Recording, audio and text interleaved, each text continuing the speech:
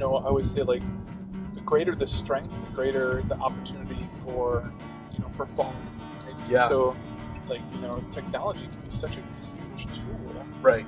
But I think because it can be such a great tool, like, it has this opportunity to like kind of, be our downfall in a lot of ways. Right. So, and it's so easy. Like, even, I mean, as adults, it's easy to just spend a lot of time on your phone and just waste. It is so, And not really like engage what's in front of you, which is most important.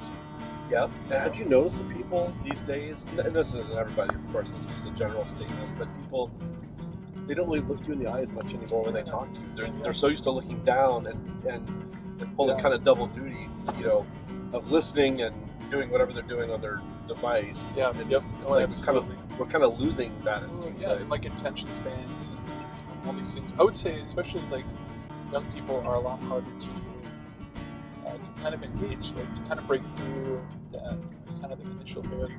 Like, like you're not kind of a part of my ecosystem, right, of my life. Right. And why do you matter?